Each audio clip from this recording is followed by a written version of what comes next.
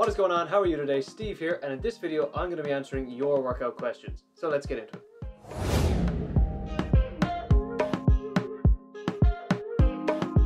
Before we get into it, if you are new here, make sure you hit that subscribe button right now. I'll wait. If you're not new here, you know this is of course Workout Wednesday. For this week, like my Mindset on the Move video, I will be answering questions from Quora. Quora is an online website where you can log on, create a profile and just ask people questions. I've tailored my profile to be about fitness, so I get fitness questions. On Monday I did a Mindset on the Move video answering mindset questions from Quora, and I hope to do a Food Friday video on that as well. Let's start with an easy one. What's your at-home workout split? I've gone through this in a previous video. I'm currently doing a 6-day-a-week split, so legs push-pull twice with one rest day. In the video I also went through how to structure any program you want to make yourself and went through all the details of that split. So if you want to check that out, work away. Next up, is a 500-pound deadlift impressive? Yeah. What's that, like 225, 226 kg? That's heavy. That's some good weight. If you can lift 500 pounds with perfect form, awesome. That is absolutely impressive. I find a lot of young lifters start out wanting to lift a certain number, wanting to bench 100 kg or wanting to squat 100, 200 kg or whatever. And when they don't hit that target fast enough, they become disheartened. So I find that instead of saying like, is this number impressive or should I hit this number? It should be more about your technique, your form, how well you're lifting. If I see a new lifter in the gym who's deadlifting with perfect form, I'm going to be much more impressed than if he's lifting 225 kg with a rounded back, pulling completely arseways and about to injure himself. It also, I suppose, depends on your weight. If, like me, you weigh like 140 pounds and you're deadlifting 500 pounds, you're a superhuman. Today I'm rocking a nice North Face half zip. You know, if you want to pick one of these up, you get your ass down to the store and buy it yourself because I don't have discount codes. I'm not sponsored by North Face. Anyone from North Face, if you're watching, I pretty much just exclusively wear your clothes. So, you know, let's be friends. Let's talk about this.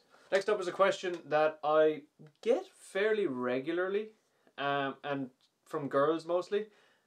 It's to do with your waistline and your obliques. So, will doing hanging ab exercises make my waist look bigger because it's working my obliques?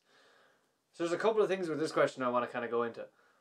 First of all, hanging exercises, when you're hanging off a pull-up bar, they don't necessarily target your obliques. They usually target your lower abs because bottom-up movements, such as hanging knee raises, hanging leg raises or whatever, they target your lower abs. It's the top-up movements like sit-ups or crunches that target your upper abs, and then it's anything to do with twisting usually involves your obliques. So if you're doing a hanging movement where you're doing like leg windscreen wipers, that's an oblique exercise. Or if you're doing knee raises but twisting halfway up, that's an oblique exercise. You can do the same if you're on the floor doing a sit-up with a twist or Russian twists or anything like that. They're all oblique focused. Just because you're hanging doesn't mean you're targeting your obliques. Second of all, I don't know why this is a misconception, but it is. When you're working your obliques, you are not making your waist bigger. If anything, it would make your waist smaller. I find girls especially tend to think that when they're working a muscle, they're just going to get bigger and bigger and bigger. If that's how it worked, that would be fantastic for every bodybuilder ever. You should think about targeted exercises like for the obliques, that the muscle isn't getting bigger as such. The fat is reducing and the muscle is tightening up. So your waist will actually become smaller when you're doing core exercises or oblique targeted exercises. As your muscles develop and tone up, everything will get tighter, it'll contract a bit more, you'll get that flat stomach and those defined obliques that you're looking for, but your waist won't get bigger. So again, just because you're hanging doesn't mean you're working your obliques, and if you're working your obliques, they're not going to get bigger, they're going to tone up and get tighter. Which exercise is better, bench press or overhead press? That's kind of apples and oranges because they work different muscle groups. You can't necessarily say bench press is better than overhead press. Now, I prefer bench press to overhead press because my shoulder mobility is pretty shit, but that doesn't mean I don't do overhead press. Or it doesn't mean I focus on bench rather than overhead press. These are two great compound lifts that everyone should be doing. Things like bench press, overhead press, squat, deadlift, any of those compounds that you kind of need to structure your program around, you should be doing all of them. Is one better than the other? Not necessarily. Bench press is more about the main pectoral muscles with a little bit of tricep activation, but with overhead press, it's all delts, it's shoulder pressing. It's a vertical press versus a horizontal press. These are different movements and target different muscle groups. One isn't better than the other. Should I use incline or flat bench? Do both. For all-around chest development, you need to be doing both flat and incline bench with barbells or dumbbells. Depending on your own preference, some people prefer dumbbells to barbells because they get a bigger stretch at the bottom and they get a bigger range of motion. Where the barbell restricts your range of motion with your chest, the dumbbells can go slightly more and get a bigger stretch and a bigger range of motion. But returning to which one you should do, you should be doing both. Can I strength train on Can I strength train? I can't say strength train. Can I strength train on an empty stomach a few hours before eating? Yeah, you can. Working out fasted is a personal preference. Some people can do it, some people can't. You see people like Christian Guzman who train at stupid o'clock in the morning and just barely eat before they go in. It just suits his lifestyle. He's busy. He needs to get it done before he goes into work and goes through the day. If you work out in the early mornings and you want to get your workout out of the way before your first meal, that's perfectly fine.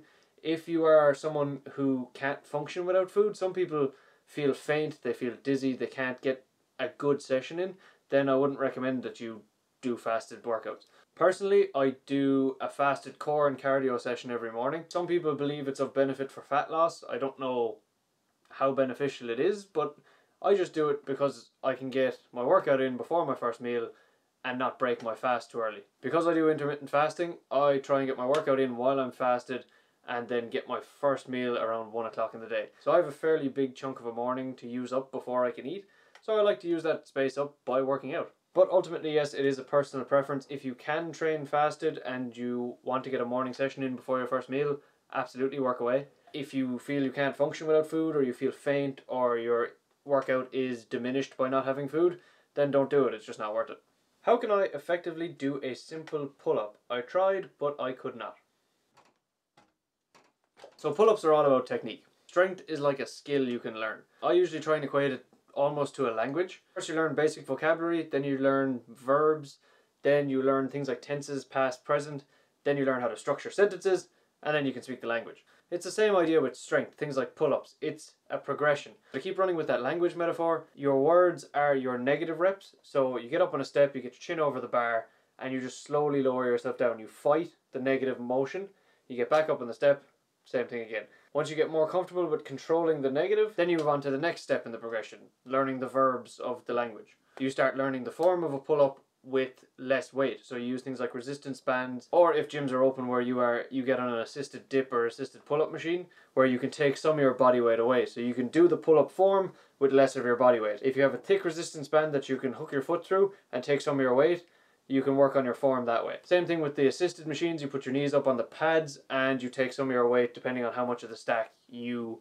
want to add in as a counterbalance. You can then take the words and the verbs and structures you learned and start progressing onto the sentences and actually speaking the language. You can progressively take away more and more weight until you're supporting your own body weight in a pull-up. At that point you'll be able to do a simple pull-up with your own body weight. Progress from negatives to assisted to a simple pull-up. For those of you who are looking for something more advanced, just because you can do pull-ups does not mean you stop progressing. You might be able to do 10, 15, 20 pull-ups. If you want to progressively overload the movement and keep progressing in pull-up form and pull-up strength, add weight. Put on a weighted vest or attach some chains to a weighted belt. Stick to your form, stick to your basics, add weighted pull-ups into your gym program. Just because you can do pull-ups doesn't mean you stop progressing, or doesn't mean you just keep adding reps until you can do 100 pull-ups. That may be no good to you. If you want to continue to progress and continue to build muscle, you need to progressively overload the muscle with more weight. What are good ab workouts for teenagers?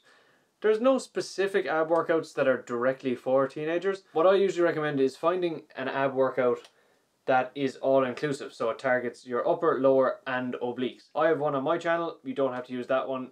It's a good start. It's structured to hit all the parts of your abs, but you can use any of them on YouTube or ask anyone in a gym to help you out if you're confused. As long as you get movements that are top up to target your upper abs, bottom up, so leg raises and things like that to target your lower abs, and like we talked about earlier, if you want to hang and target your obliques with a twisting motion, that's another great thing to add in. Regardless of your age, whether you're a teenager or not, your ab workout should be all-inclusive or comprehensive, that it hits all areas of your six-pack and obliques and overall strengthens your core and helps build your compound movements over time. I find with a lot of these questions, like ab workouts for teenagers, they're looking for a quick fix to get a six-pack. There's no specific workout or specific number or target that you need to hit. If I say you need to do 347.5 sit-ups a day and then you'll have a six-pack, it doesn't work like that. Six-packs come from your diet. If you have a comprehensive ab workout that you do consistently over time, that'll build up your core, build up the muscle. You can then reveal your abs in the kitchen using a caloric deficit diet.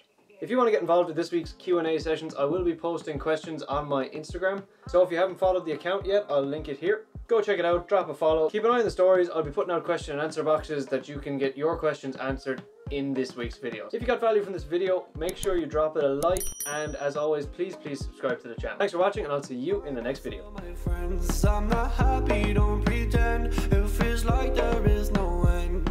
I know, I miss all my friends. I'm not